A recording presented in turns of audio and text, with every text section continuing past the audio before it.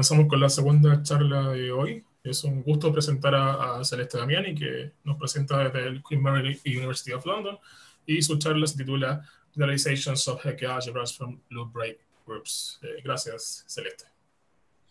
Muchas gracias por invitarme. Voy a dar mi charla en inglés, porque así preparé la presentación y no me había dado cuenta que todo el mundo habría hablado en español. Y No hay también porque problema. mi español. Bueno, mi inglés no es tan mejor que mi español, pero quizás en las mates un poco sí. A ver. Voy a hablar de un trabajo conjunto con Paul Martin y Eric Rowell que pusimos en el archive en agosto sobre generalizations of Hecke algebras from loop break groups. So before going into the talk, I'm just preparing you that this would be not a very technical talk. I'm more interested in showing you the motivations that led us there and a bit of the big picture in which we want to frame this work. So there may be, I will use some words that might not be very, very familiar to people that are more used to working with knot theory. Maybe I've seen a lot of diagrammatical knot theory in these days. So maybe these tools are a bit different. Don't be scared if I say something that is not familiar to you. I will give references and just try to follow the idea. So I will start by introducing a concept that stays behind the scene of this work and actually most of my mathematical works, which is the concept of motion groups. Motion groups have been introduced by Dam in 1962. He was a student of Fox when he was trying to generalize somehow varied groups. And this concept has been developed more by Goldsmith in 1982 in her thesis. So if we take M to be an M-dimensional manifold and N an orientable submanifold in the interior of M, where we don't ask N to be non-empty or connected, be whatever, a motion of N in M is a continuous transformation of M, so an ambient isotopy of M, which moves N inside M and brings it back to the original position. So we can compose motions, we can define an equivalent notion of motions. So we end up having a group structure.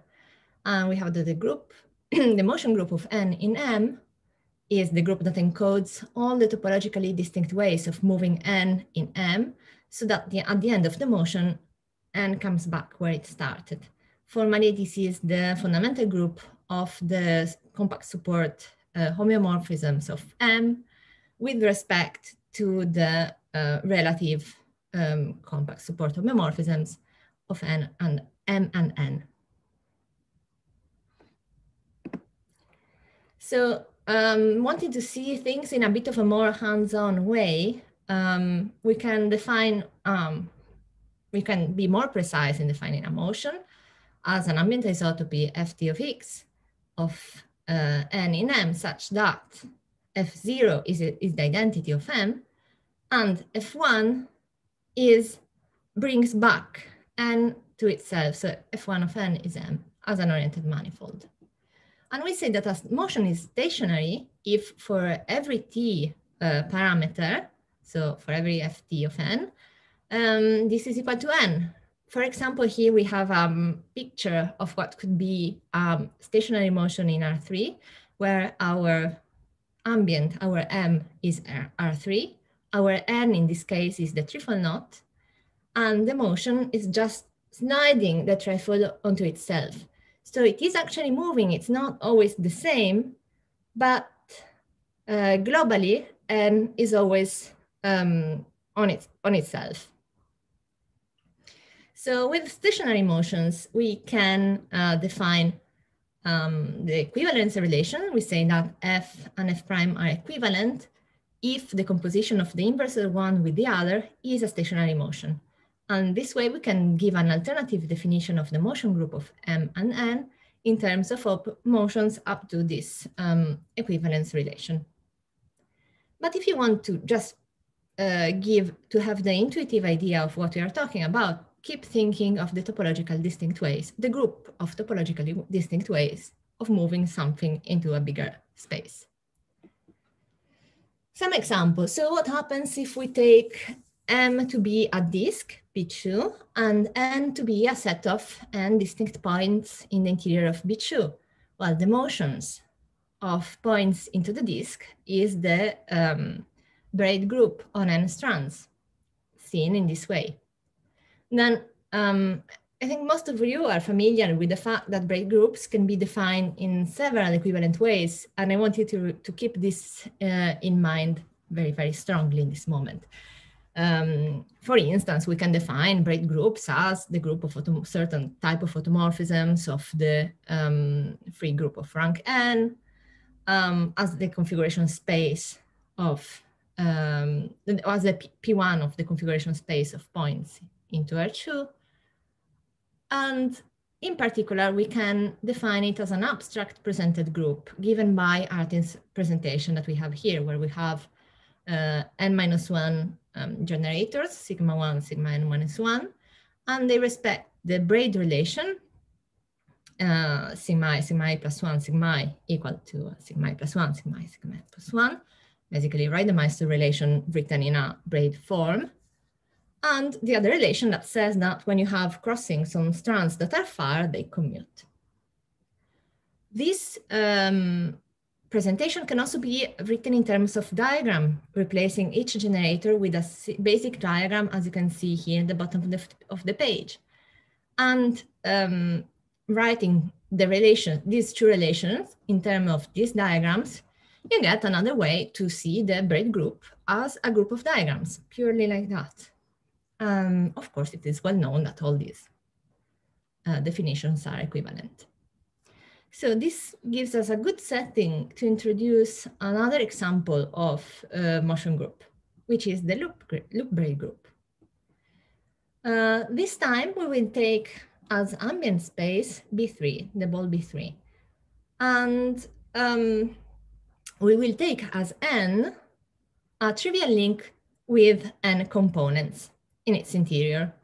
So the loop braid group can be defined as the group of motions of B3 with this link in its interior. And in particular, we ask for orientation to be preserved both on the ball and on the circle in its interior.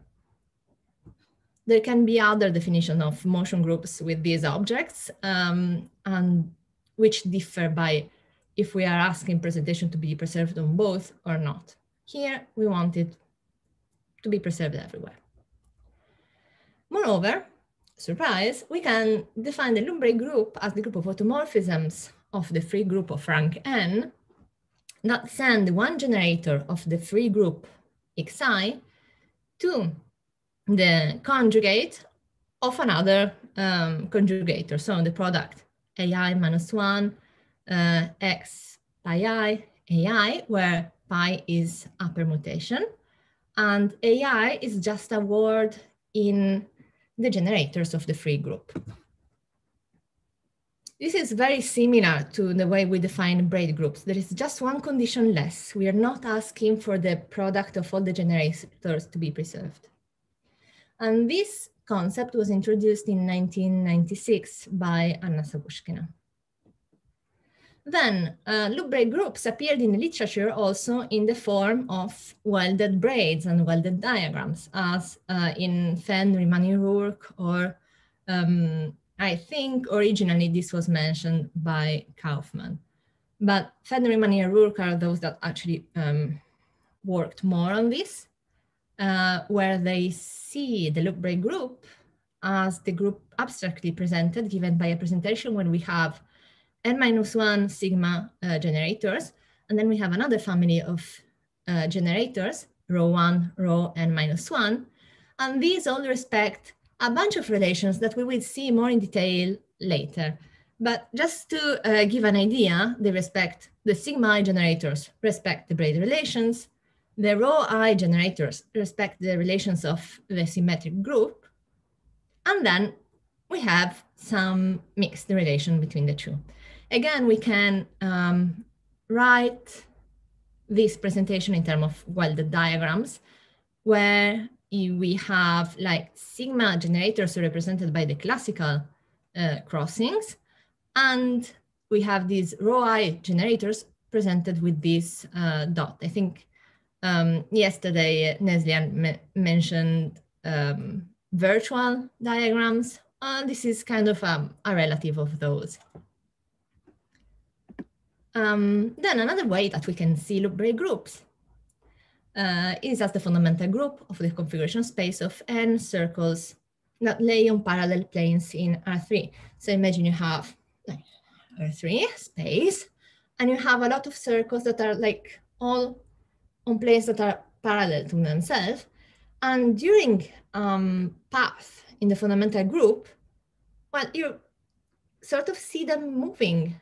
And they can do two main movement during a path. One is that one circle enters the other circle and come out, and the other one is just that they exchange position in time. And here you can see the picture of what these two movement would be.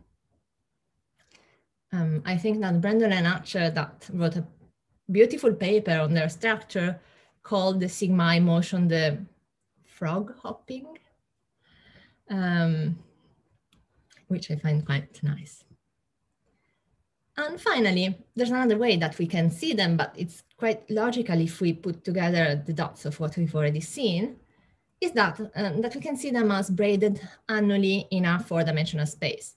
Just think of the paths in the fundamental group. So at each moment, we have some circles in R3, and in a moment later, they will be a bit moved and so on.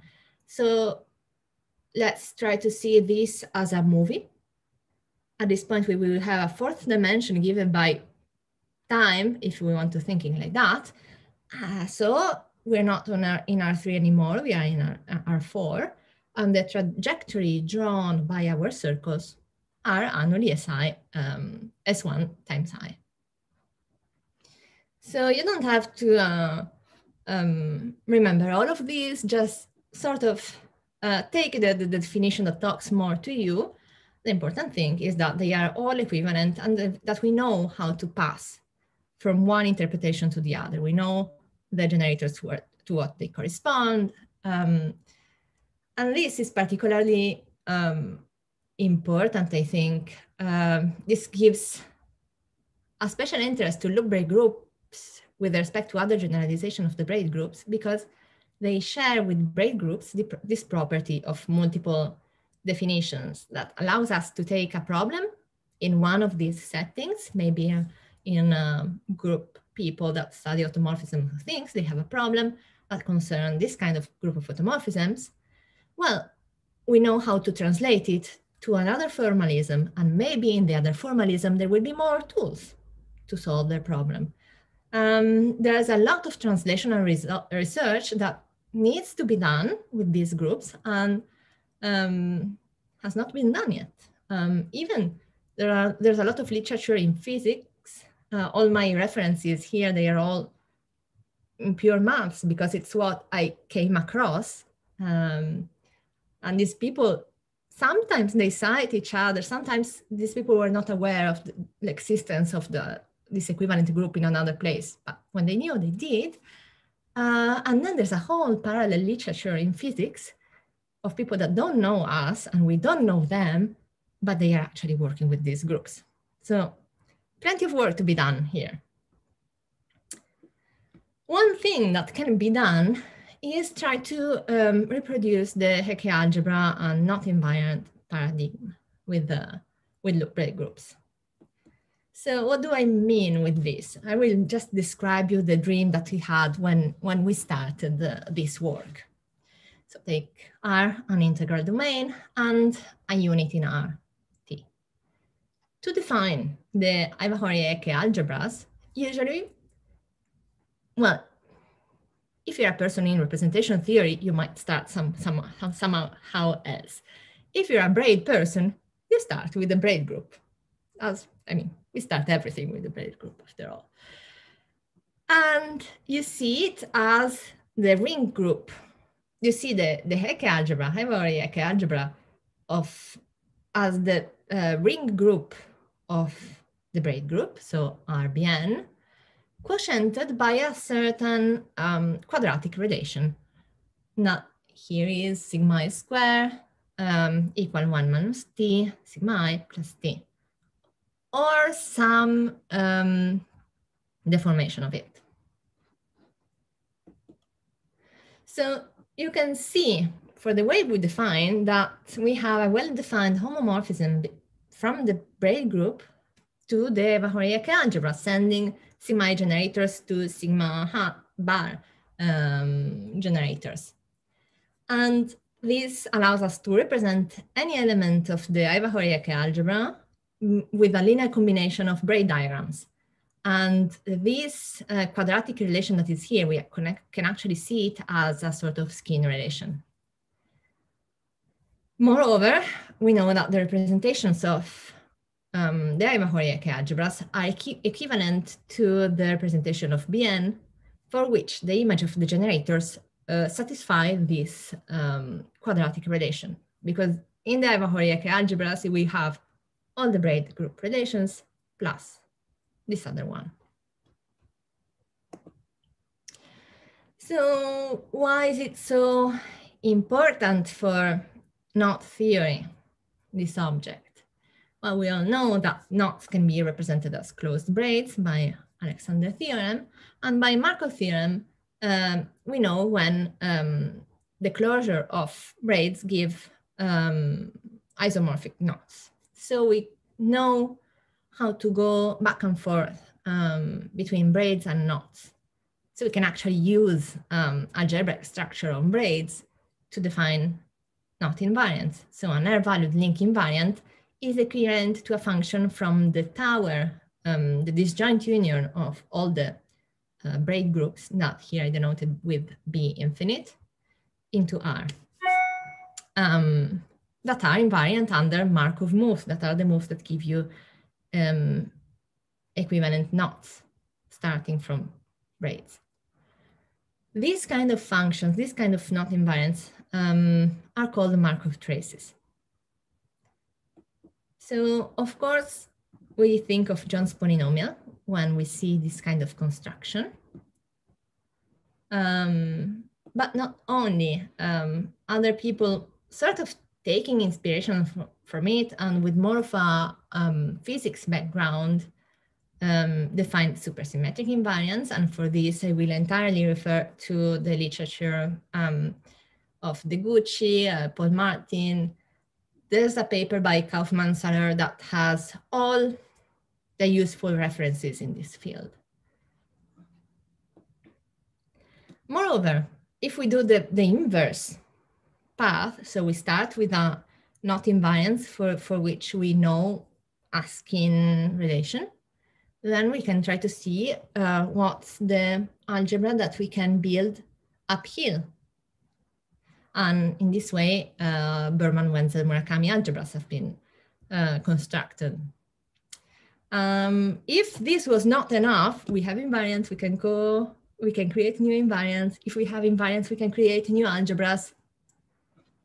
Well, there's also the fact that these have a well understood representation theory.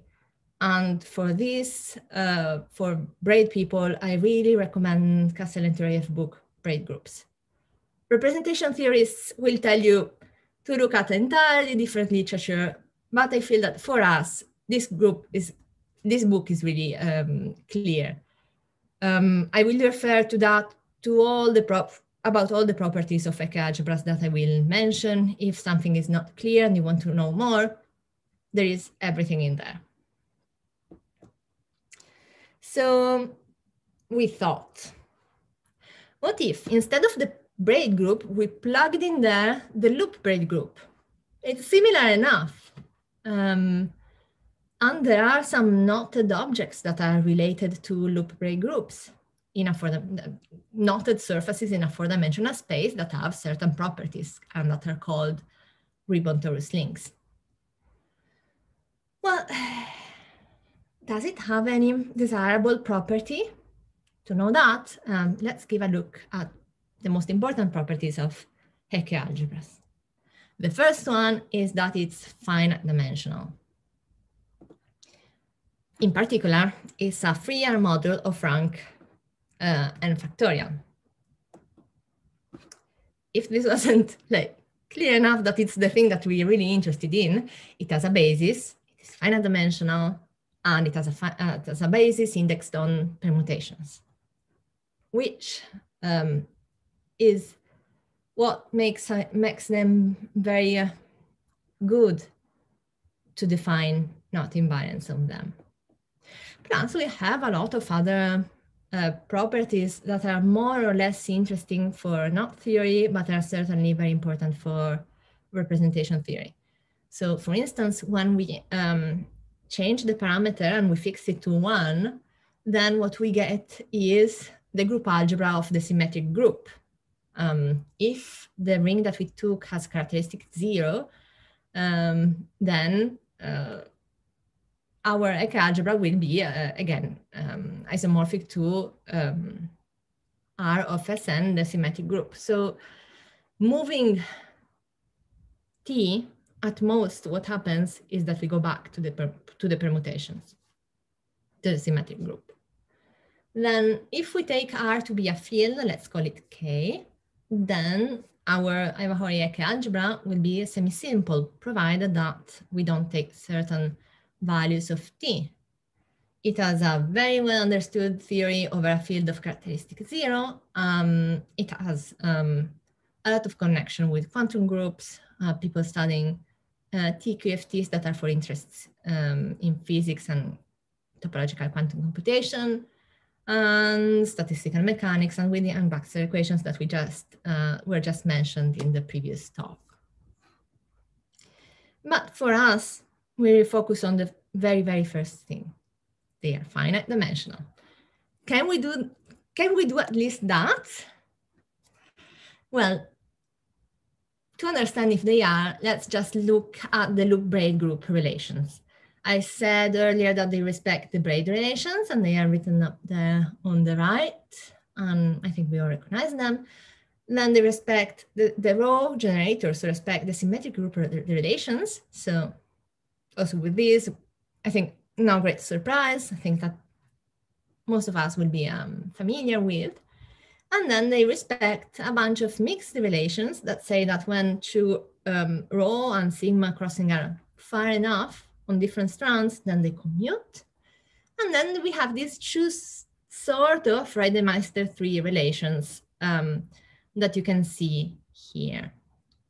Especially the second one will want you to say, oh, but maybe then they also respect the symmetric one when you have a welded crossing going over a strand. Well, no, this relation is not respected. It seems like an arbitrary choice, but if you see loop-braid groups as automorphisms, and you just write down the automorphism defined by these relations, you will see that this one cannot be cannot hold. So now that we know exactly everything that we have here, let's see if it's finite dimensional. Well, we can write the word sigma I rho I. No relation lets us simplify that. You can write sigma I rho I, sigma I, sigma I rho I, sigma I rho I, and go on like this at infinite. And we don't have any relation that allows us to cut short this word at some point.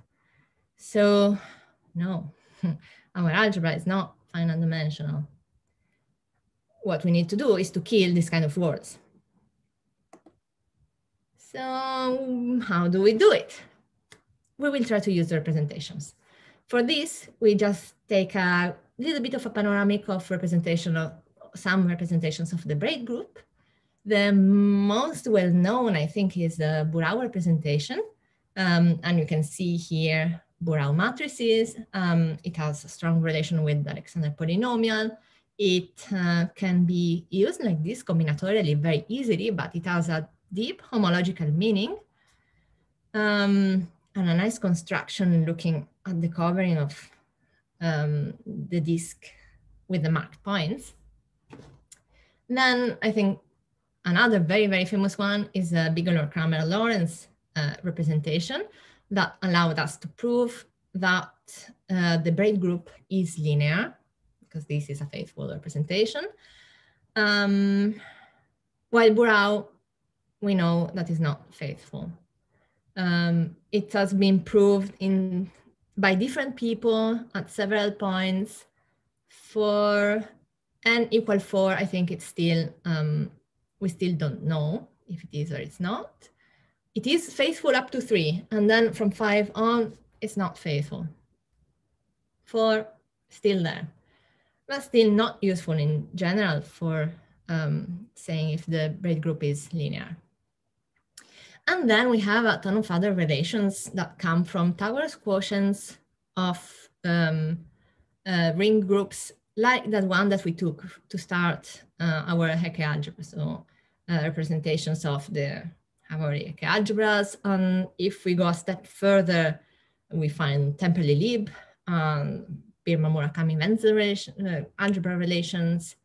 And if we go even further into physics and topological quantum computing, people that are interested in sort of different representations, we know braid group representations that are unitary and that come from braided fusion categories. This is not quite my cup of tea, but if you're interested in physics, it's a whole world. So which of these relations extend to the loop braid group? Oh, of course, I didn't mention Artin representation for the braid group. It's one of the ways that we use it as a definition of the braid group. So Artin representation of the braid group is just braids as automorphisms of the free group of rank n. Well, and we saw the definitions of the loop braid group. So yes, Artin representation extends. Then Burau representation, we saw in the previous slide what is the matrix associated to the sigma I relations. And it's quite easy to define another matrix for the rho I generators. And we just associate to those generators the permutation matrices. And we see that they respect all the relations. So Burau extends, and this is a result by Vershinin and Bardakov.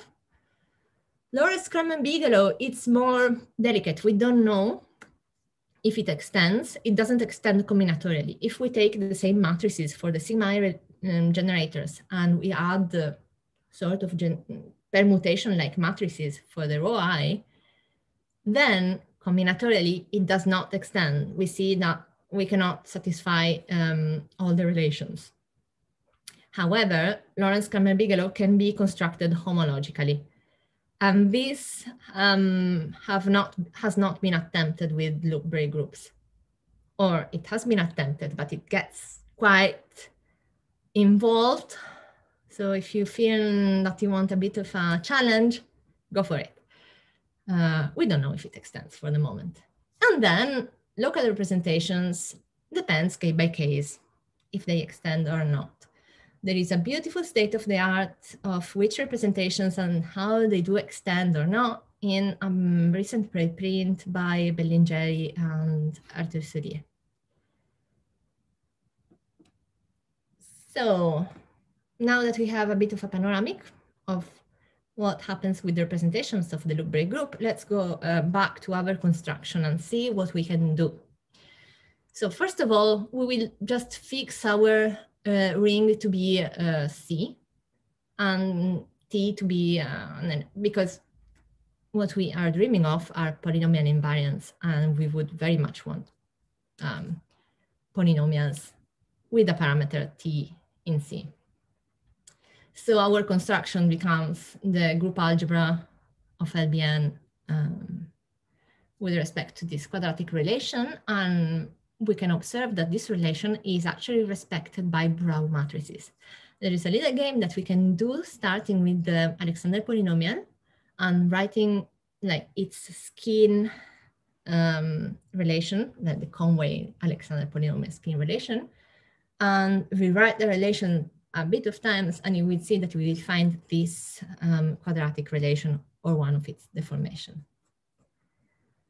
And So remember that we wanted to kill those long words, sigma I rho I, sigma I rho I, so on. We think, what if we took the extended Borel matrices and see if they satisfy some nice relation.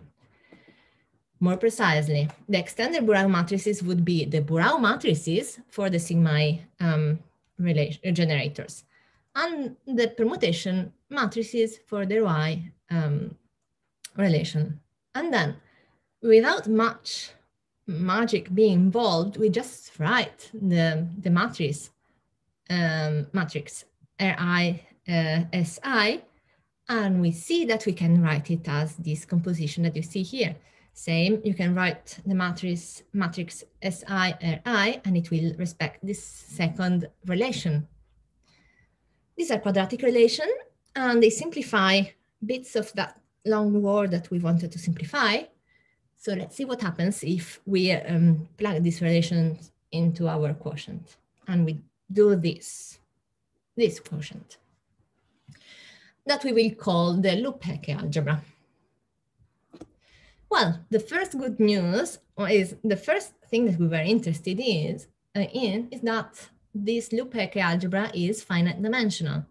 The proof is entirely combinatorial. So we see that with all the relations that we have, we can write a bunch of additional relations, and with those, we can prove the result that is written here at the bottom page. So if we take the level n+1 of this loop Hecke algebra, every word in there will be, we will be able to rewrite it as the subalgebra of LHn+1 generated by all the generators that are up to, like, that are smaller than n-1. So the ones that live in the level below, with something in the middle that belongs to the vector subspace spanned by just the generators in the top level,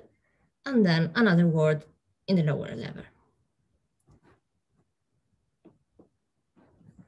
So once we see this, we have that by direct calculation, putting into a computer program, the image of this algebra will be bigger than the image of extended Borel. So we obtain something that is actually bigger than Borel in this context. Moreover, if we specialize the parameter t, we can see that we can go up by dimension. If we fix it to -1 or to 1, it will go up. While in Hecke, at most, we went to the symmetric group. So we have something that is similar, finite dimensional, and something that is different. Then something that is even more different is that this, we could prove that this algebra is not semi-simple. Now, semi-simplicity let us use simply Hecke algebras for invariance. Since it's not semi-simple, probably there's more work to do. However, in 3+1 TQFT search, usually they are more interested in non-semi-simple algebras, because there are those that don't give trivial things. So it seems like, looking at it, it seems not a good thing because it's different, could turn out a good result. Moreover, again, if you're interested in local representations, we can define a local representation related to extended Borel. You will see in a minute. Really similar. And we can define another algebra called the loop Borel-Rittenberg algebra, because it's sort of an extension of the Rittenberg representation, but also of Borel.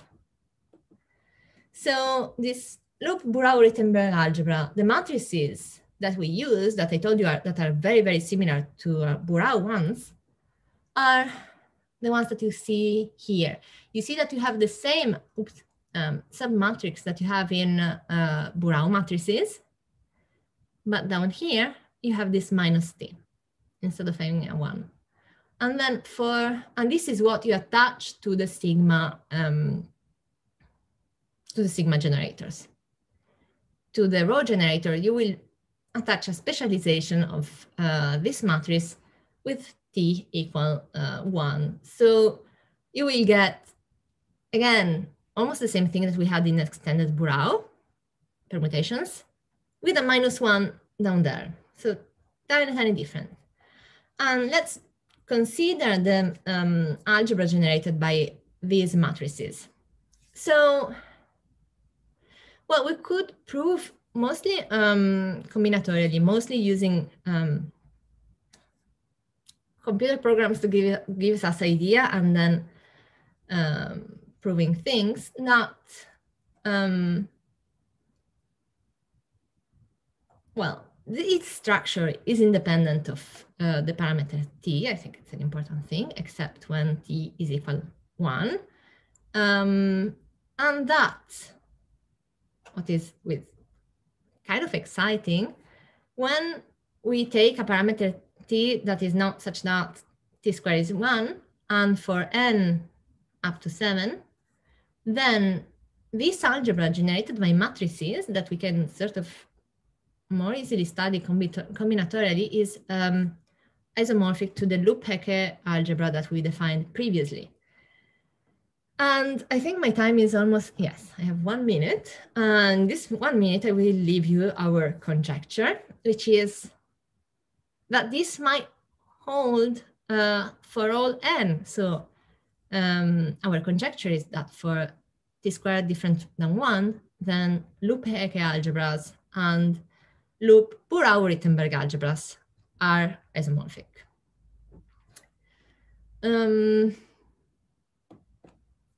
So what next? What's next? One, like the reason we started to do this is because with Hecke algebras, you get to John's polynomial and other interesting polynomial invariants for knots. So can we use these algebras? Can we study them better? Can we write a basis for them? A basis that is simple enough to be used in computation and find some topological invariants of ribbon torus links in R4. We tried just to define a Markov trace on our loop-Hecke algebra, and to respect the Markov movement, we found that we could only obtain trivial invariants. But it's also true that we only did this kind of naive test. We didn't try to adapt it to the context or do a tiny bit of more work. Another interesting question starting from here is, what if we took other motion groups? This construction works for braid groups. We see that there's something to say about this construction coming from loop braid groups. It's kind of exciting that we get something that is bigger than extended Burao, so it's not entirely trivial, but it's not something so huge that we cannot say anything about it. So kind of by chance, we fell on a really interesting object. What if we started from motion group of a different knot for different links? Or in the literature, there's a presentation for H trivial links. So motion groups of links where you have some trivial components and some Hopf components. Then you have the presentation for the necklace braid group, where you have components that are like linked around a main component. And so we have some presentations, and all we used for our definition was the presentation at the beginning. So this could be tried. And then on a more algebraic side, it should be interesting to understand if the non-semi-simplicity of our algebra is a feature or an extra problem. And if it actually breaks our dreams of getting an invariant or not. So I think my time is, yes, it's over, and I will stop here. Thank you. Ok, muchas gracias, Celeste. Si hay alguna pregunta. Yes, you have a question. No,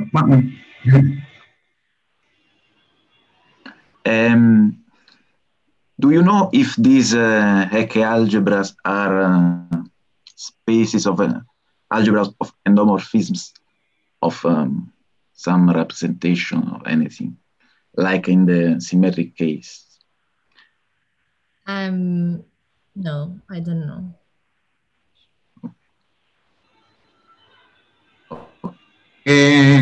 Gracias. ¿Quién es in Spanish or you prefer English? ¿Quién es in Spanish or you prefer English? Es igual. ¿Tienen alguna conjetura de qué grupo podría parametrizar la base de Álgebra? Así, haciendo un paralelo con el agente.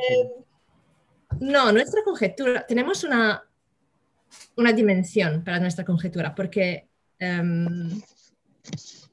con un ordenador hemos calculado todas las dimensiones hasta 7.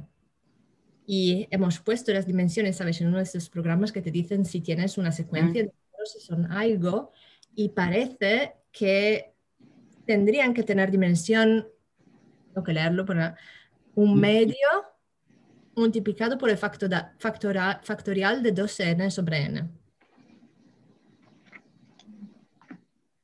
Así que no tengo una conjetura exacta de qué grupo podría parametrizar eso, pero si lo miras en el internet hay algo con deformaciones de los números de Catalan que salen por todos lados.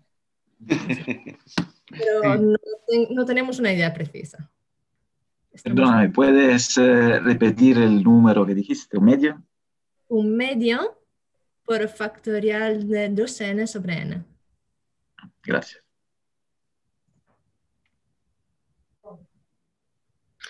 Gracias. Celeste, ¿hay algunas relaciones de marco para las superficies anudadas en R4 y que lo relacionan con los loop breaks? Todavía no. Pues,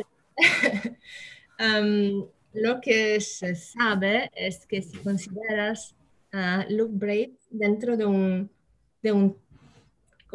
toro sólido en dimensión 4, como la esfera por S1, pues ahí tienes la conjugación de Markov.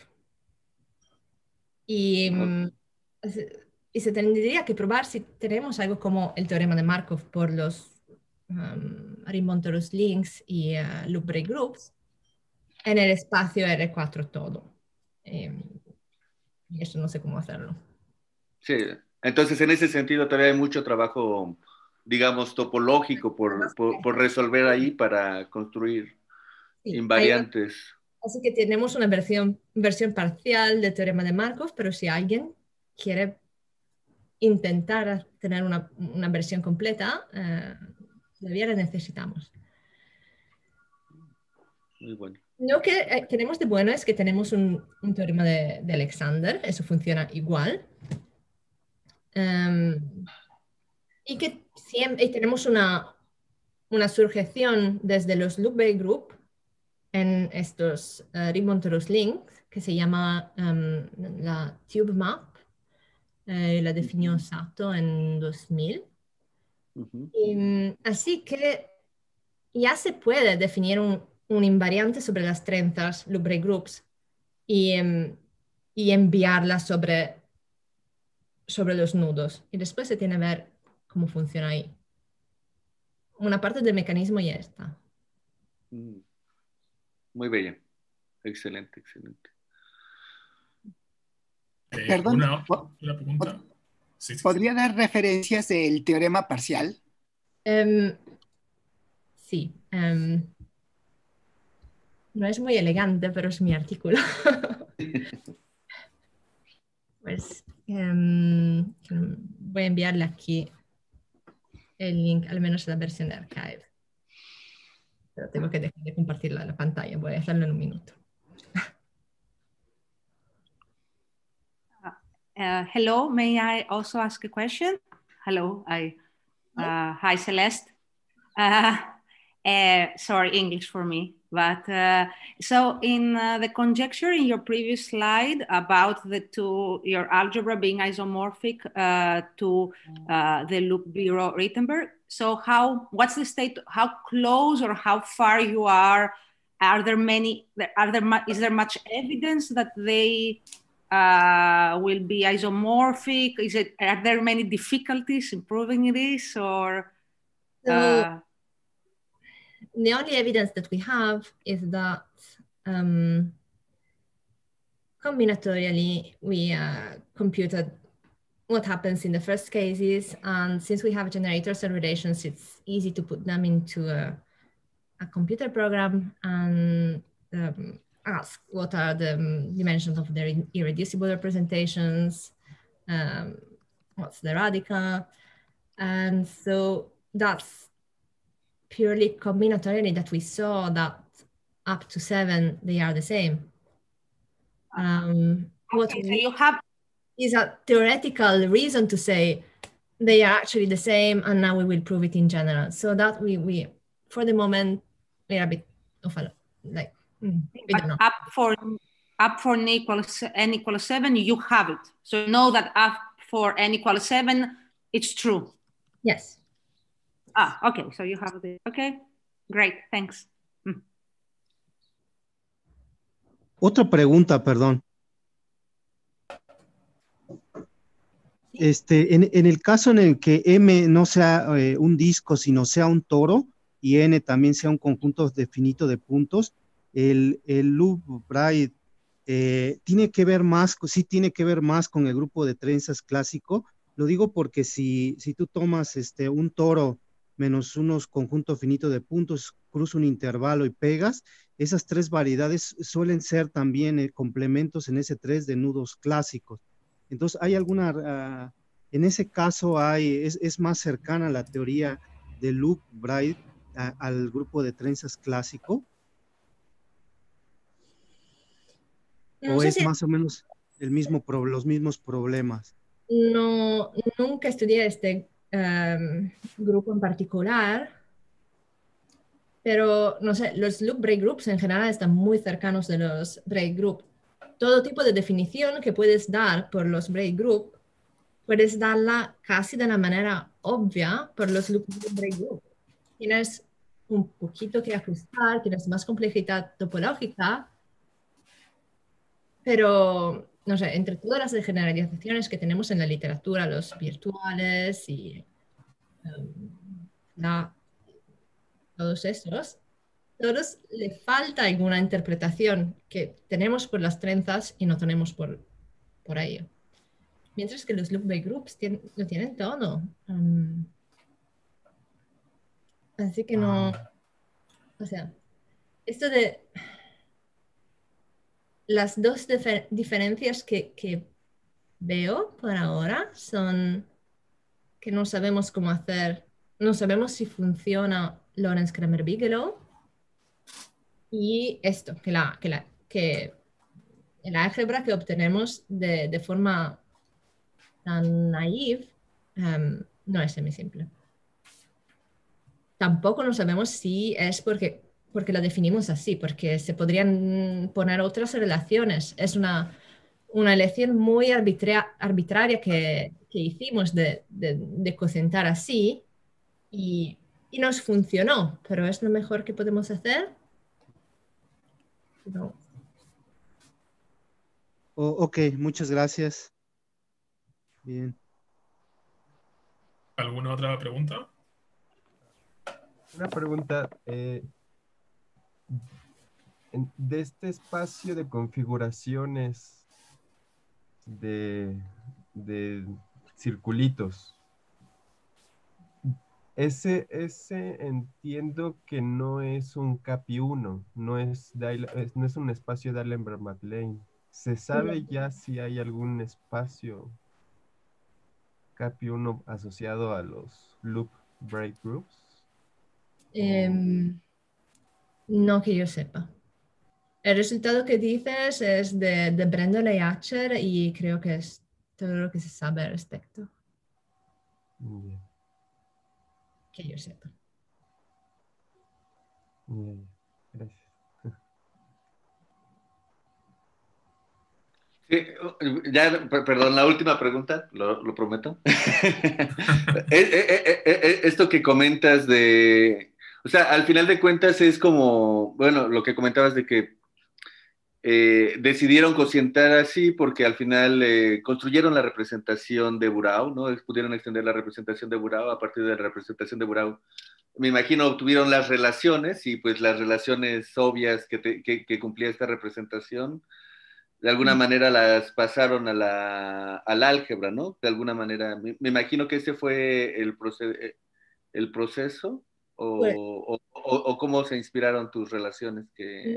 de verificar las relaciones ya lo hicieron Vershinin y Bardakov cuando vieron que Burau se extiende. Todo lo que hicimos fue de buscar qué más relaciones verifican las matrices de Burau extendidas. Y tampoco fue un estudio tan completo, no sé decirte cuáles son todas las relaciones que funcionan con estas matrices, solo sabemos que las que intentamos funcionan. Podría haber alguna relación que funcione también y quizás define una álgebra con una estructura diferente. Yeah. Esto realmente es el principio, pues nosotros lo vemos como el principio de un trabajo, esperando que otra gente también siga en otras direcciones, porque las competencias que tenemos, pues Paul y Eric son más de teoría de representaciones. Yo, hasta que empecé a trabajar con ellos, pues no mucho. Y así que mi intuición sobre cómo construir cocientes de ese tipo de álgebra es, pues, todo es subjetivo, pero es un poco limitada. Así que me gustaría que otra gente que es más familiar con este tipo de objetos, pues intente hacer cosas similares. No sé, de buena lo que hay es que con estas relaciones tenemos una álgebra que merece la pena estudiar. Muy bello, está muy bueno. Está muy bueno. No, está muy padre el trabajo, felicidades por todo lo que han logrado. Está muy bien. Felicidades, gracias. Ok, agradecemos entonces a Celeste por su charla. Muchas gracias. Y bien, nos vemos por la tarde.